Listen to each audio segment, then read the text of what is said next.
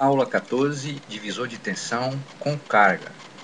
Vimos que em um circuito série, a tensão total ela é dividida entre os diversos resistores da associação.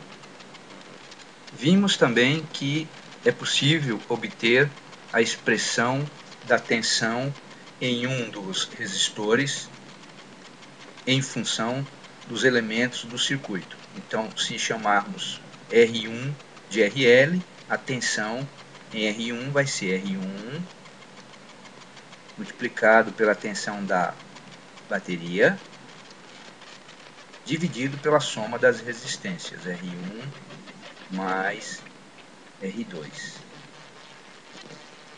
Dizemos que nessas condições, o divisor de tensão tem carga infinita, ou não tem carga, isto é, não tem nada conectado entre esses terminais. A resistência de carga é infinita nessas condições, está aberto. Muito bem, o que acontece se nós colocarmos uma resistência entre esses dois pontos?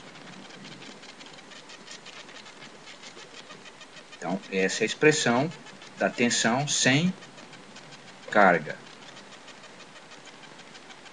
Se adicionarmos então uma resistência em paralelo com o nosso circuito, o que acontece com a tensão em relação ao valor sem carga? A análise pode ser feita lembrando da associação mista. RL fica em paralelo com R1, resultando Rx. Isto é, Rx é R1 no paralelo com RL.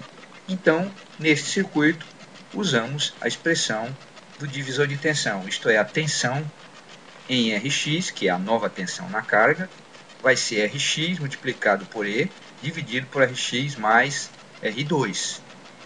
Como Rx vai ser menor que a menor das resistências da associação, vai resultar um valor de tensão que é menor do que a tensão quando RL não existia. Por exemplo, vamos supor nesse circuito que nós temos aqui um divisor de tensão, 10K, 15K, ligado a uma bateria de 12 volts, e temos uma chave que pode ligar ou não uma resistência de 10K. Quanto vale, primeiramente, a tensão com a chave aberta? Isto é, com o divisor de tensão em vazio ou em aberto. Isto é, a chave para cima.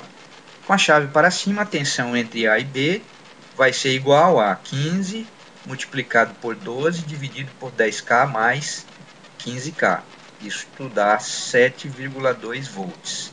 O que acontece quando fecharmos esta chave? Chave, portanto, para baixo.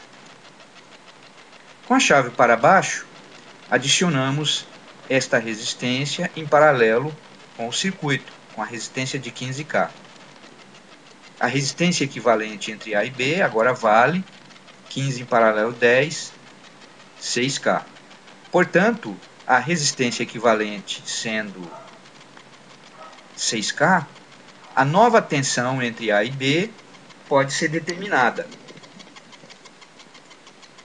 A nova tensão valerá, portanto, 6 multiplicado por 12, dividido por 6 mais 10, 4,5. Portanto, menor que o valor em aberto, que é 7,2.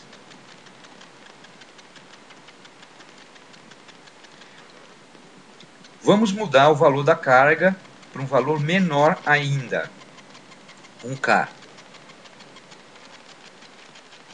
Chave para cima, já vimos, a tensão entre A e B vale 7,2 volts. Chave para baixo, a resistência equivalente entre A e B vale 0,9375K.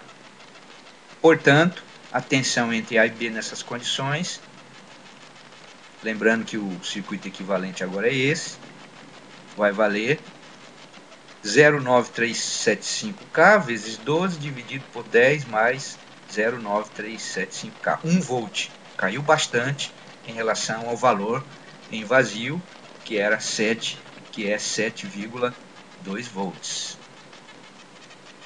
Vamos considerar agora uma resistência de 500K, portanto muito alta em relação a 15K.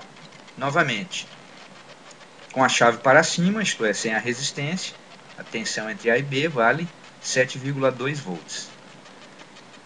Colocando a chave para baixo, 15K fica em paralelo com 500K, portanto, resultando uma resistência equivalente de 14,56K.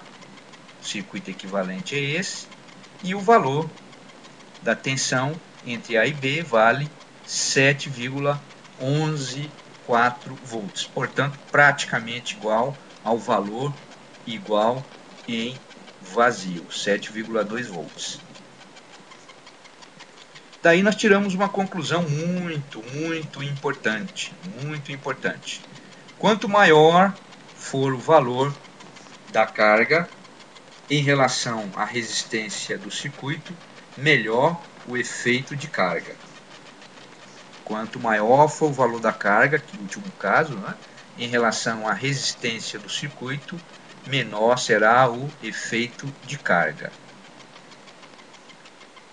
Por hoje terminamos a nossa aula. Até a próxima aula.